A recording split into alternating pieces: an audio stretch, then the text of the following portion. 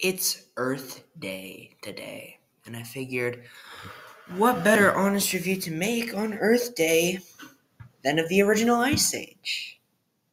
So, about a month ago, I reviewed the sixth film in the Ice Age franchise, The Ice Age Adventures of Buck Wild, and I promised myself that eventually I'd go through and review every single one of them.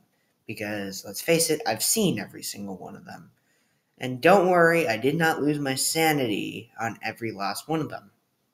I lost one bit of sanity on the last film before Adventures of Buck Wild. So keep that in mind.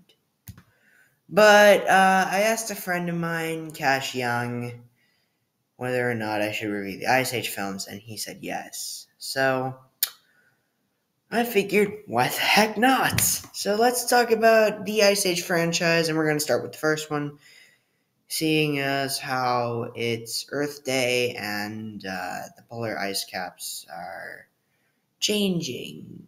I figured, why not talk about a movie about ice? So, again, spoilers, and yeah, enjoy the review. So, what is the plot of Ice Age?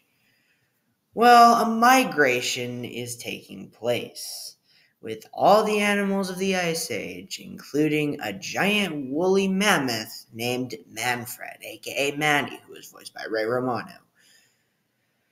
He bumps into a ground sloth named Sid, who is voiced by John Leguizamo. And they don't really get along.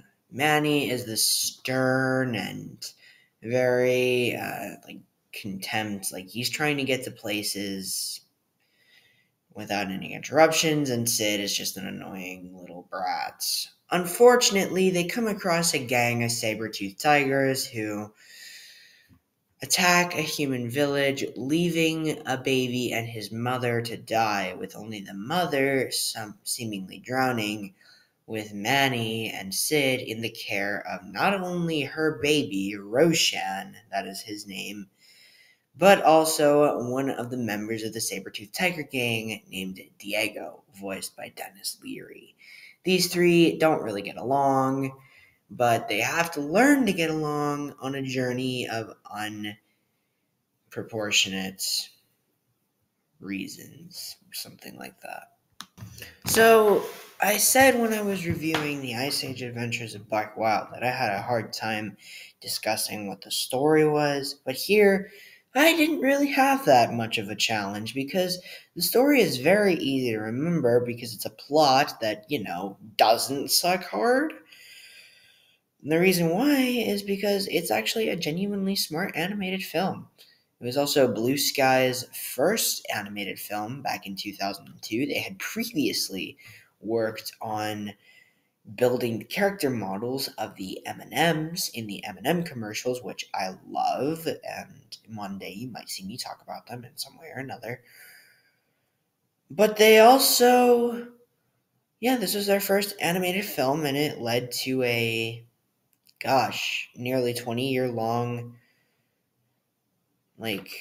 list of animated films before Disney bought out Fox and canceled the Blue Sky program. And the last thing they ever worked on, Ice Age Scrat Tales, was released a week ago, so I still haven't seen it, but I will check it out. But I have major respect for Blue Sky for not only making a new franchise or a new animated film that kids can watch that isn't made by Disney or Pixar and isn't heavily mediocre like a lot of the Warner Brothers animated films at the time. We did have movies like The Iron Giant, but this was an original idea that left kids to get out of the crutches of Disney, which doesn't really work out now because Disney owns Fox and the Ice Age franchise, and what they're doing with it is just despicable. But let's just move on to other aspects of the film. So the characters are really great. The trio focuses on, of course, Manny, Sid, and Diego. Let's talk about Manny first. So, as I said, he's voiced by Ray Romano. He's got a very tragic backstory. It revealed that he actually lost his family to humans, I think. Yeah, it's been a while, but yeah, he lost his family. So he's very stern and he's very just heartbroken and he's just the grumpiest dude on earth until he learns to open up and gaining some friends within Sid and Diego. Speaking of Sid and Diego, we'll talk about Sid first.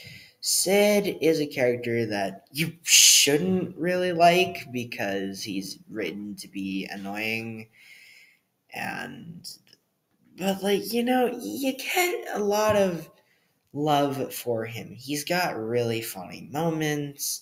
He's voiced by a great actor, John Leguizamo, who was coming off of several big projects like he was in regarding Henry, and he was also in Moulin Rouge and Baz Luhrmann's Romeo and Juliet. So he had a name for himself, and I forget the one man show movie he was in. You know what? I'm gonna go look that up right now.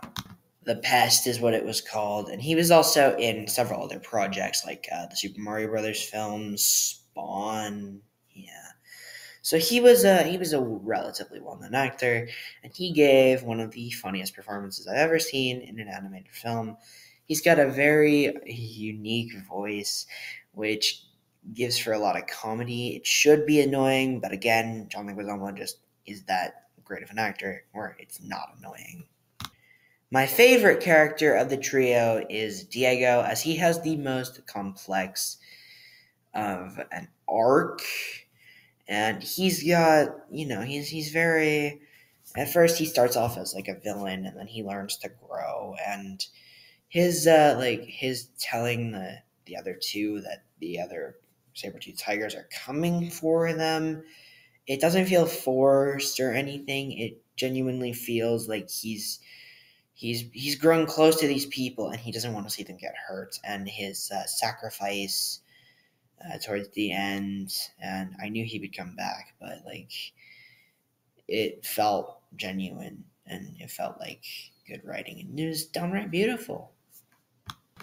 Now we got to talk about Roshan because, oh god, if you somehow didn't know, there was a time when several people on the internet were hating towards Roshan, who is a character that is not annoying, in my opinion. He serves his purpose, but he isn't the worst. He is not the worst. I don't know why people started hating him. And it's weird. It really is weird. People on the internet can be weird. They're the same people who started the Shrek memes. Sorry. Then we have the Saber-Tooth Tiger Gang. Soto is the villain. And he can be downright threatening. And he is just he is like a saber-tooth tiger, so he's like literally the same as Diego. It's more of Diego's movie, but in the end, he was still a good villain, and his death is very satisfying when he finally just gets those icicles in his chest. With that being said, there are some celebrity cameos here. I don't remember the characters' names. I do know Jack Black is in it. He voices a character called Zeke, and then Diedrich Bader is also in it. I forget his character's name, but he's in it. Look it up. That being said, all of those characters are not my favorites. I'm pulling a Snow White and the Seven Dwarfs on you. My favorite character is Scratch. Sorry. Hail to the king, baby. Scrat is a very, very, very funny character. He's voiced by one of the Blue Sky pioneers. His name's Chris Wedge. This character, honestly, is very original. He just wants to search for his acorn, and for the theatrical films, they would have the trailers be Scratch shenanigans, and we finally get a Scratch animated series on Disney Plus, which is also the last thing Blue Sky ever animated. And it should give closure to the wonderful Lord, because he was not in the Ice Age Adventures of Buck Wild, which was devastating. Not even a cameo, not even 1 second, which is just sad. So yeah, the characters are really good, and I recommend watching the movie just for these character interactions. And now we're gonna get to the animation. Okay, the movie is 20 years old this year. The animation quality has been said to been a little, kind of bad, but I'm going to just say it. The animation in this film at least tried, and it was improved upon in the future sequels. Much like with Toy Story, the animation is great because it gets its job done, and that is the biggest compliment I can give it. Other than that, for a 2002 animated film, yeah, it looks pretty good. There are a lot of moments here with memorable character designs with, the characters, like, the main characters and the dodo birds that appear sometime later in the movie, and then the ice slide. The animation really does the job done, gets the job done, and it is very original, and it would get improved upon in the future sequels, which is a good thing. So I give the animation a big plus. The music was done by the son of Alfred Newman, a composer, David Newman. He did the score to this movie. I think my favorite parts of the score, I love the travel music at the beginning, but I also love the use of the song "Send Me on My Way." I heard that song a lot on road trips. My mom she played that song like a lot. Sorry, Mom, exposing you on YouTube. She played that song like a lot, but this time I feel like it's used really, really well, and it does give a sense of adventure with the characters. And there's moments in the score which reflect the emotion, and sometimes it got me a little bit emotional. Maybe if I watch the movie again, I might tear up, because I've been tearing up recently at a lot of movies. I teared up at Spider-Man: No Way Home, and then at Fantastic Beasts: The Secrets of Dumbledore. I will review the Fantastic Beasts movies very, very soon.